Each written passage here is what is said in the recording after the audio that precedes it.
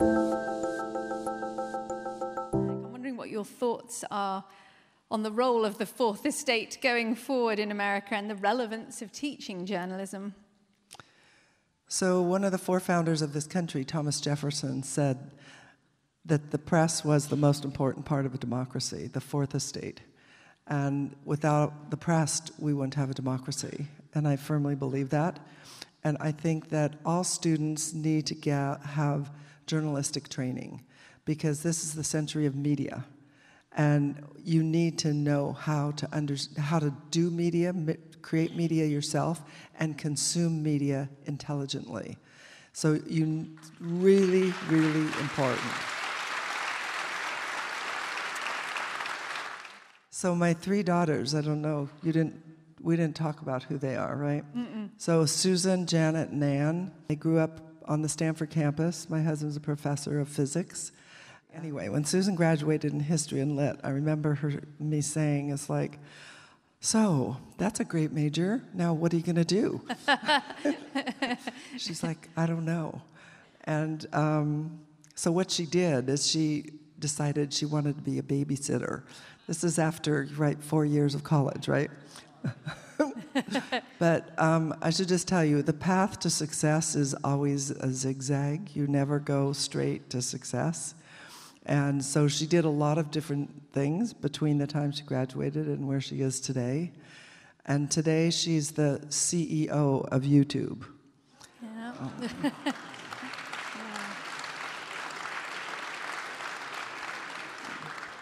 So the third one is Anne. And, not to be outdone by either of her sisters. She majored in biology, as I said, and then now she's the founder and the CEO of 23andMe.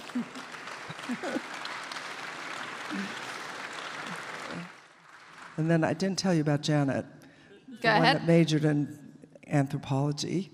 So anyway, she got some additional degrees, and today she is a professor of pediatrics at University of California, San Francisco. Solid. And her focus is nutrition. She's trying to help all the mothers and children eat properly so that they can avoid the obesity epidemic, the diabetes, all the problems that ensue. That's really, really important. It all starts in childhood. So everybody wants to know, what did I do to help her get there? And I think one of the things that I do, and I do in my class and then with my students also, is teach grit. You don't give up. You're polite, but you don't give up. And also with essays in my class, the students learn to write by revising. They don't get a grade until they've decided that it's good enough. And good enough means getting an A. So the grade pressure is off. And that's the way essay writing should be taught everywhere. Yes, yeah, agree.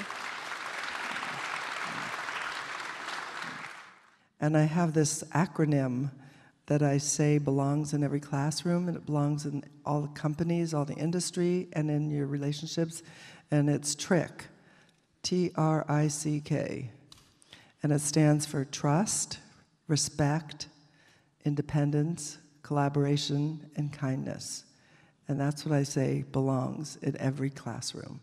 My approach is completely the opposite of the helicopter parent, or what is now called the snowplow parent. They clear the way.